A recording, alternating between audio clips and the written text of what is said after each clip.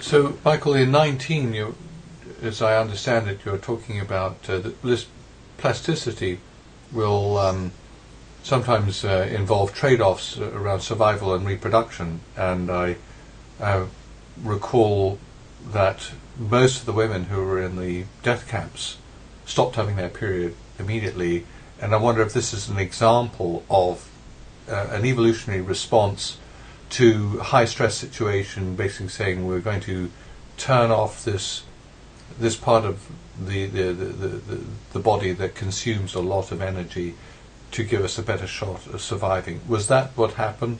And could you tell us a bit more about these trade-offs anyway? Well, in one sense, the answer to your query about amenorrhea in severely starved females is yes.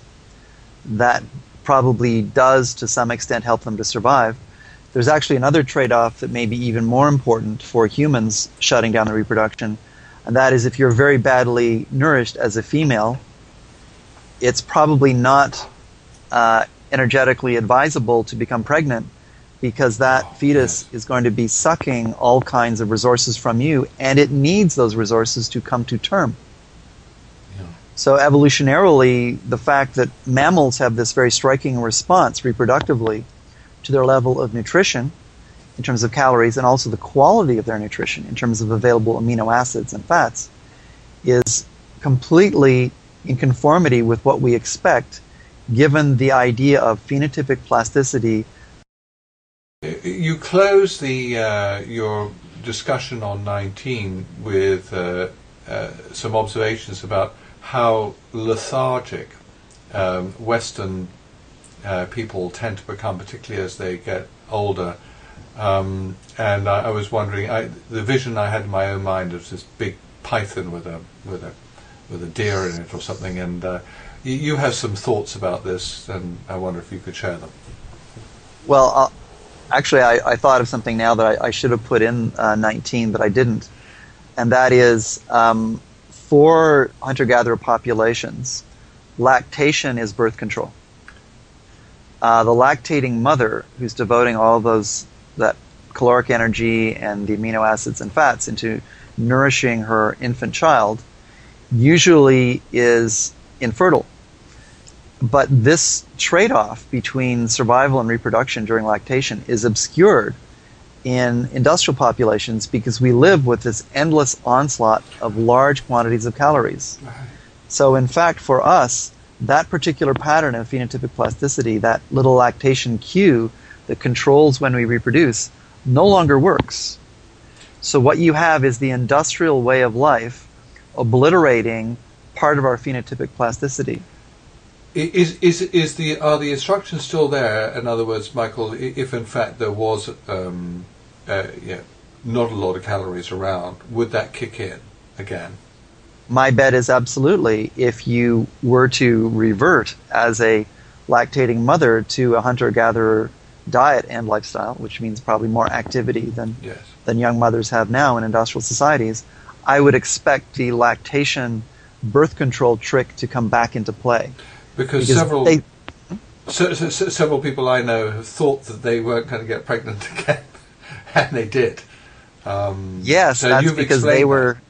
Yeah, well, my explanation is not unique to me.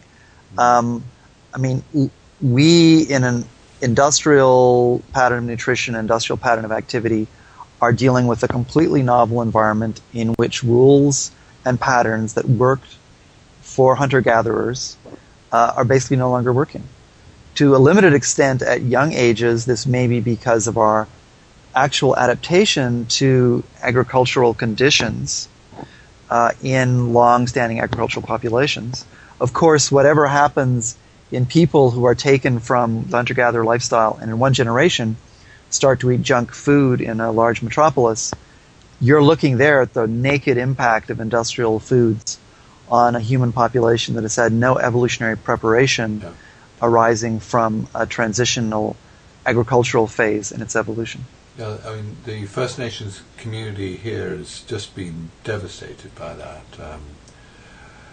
You closed it. I wonder if we could come back, though, to this lethargy that we see. Yes. Well, So if, in the same way that the industrial lifestyle can obliterate convenient trade-offs, like the lactation birth control trade-off pattern, it probably also is completely messing with our response to nutrition and opportunity in terms of our activity. And my point of view is, it's like trying to find your way. I'm using a metaphor here. You try to find your way through a fun house or a horror house in an amusement park, and you, of course, have a lack of light and flashing lights going off on you, and you stumble around and you trip over things, and it's very hard to navigate. To me, that's what's happening to our physiology in the evolutionarily novel environmental setting provided by industrial lifestyles. Our bodies are trying to find their way through this opaque and confusing and, for your body, fairly nightmarish and bizarre setting in order to, to speak anthropomorphically, to fulfill the mission of reproducing and surviving.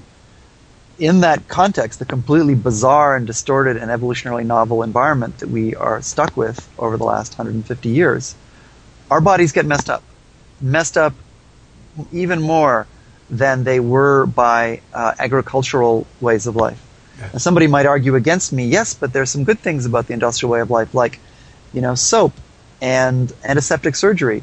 And I will say, yes, there are some good things about the industrial lifestyle. I'm not saying it's all bad, but I will assert nonetheless that in terms of phenotypic plasticity, our bodies are very confused by the bizarre signals we get from our daily diets, from the pattern of illumination that assaults us in the evening, from our exposure to the pheromones and viruses of the innumerable people we encounter during the day.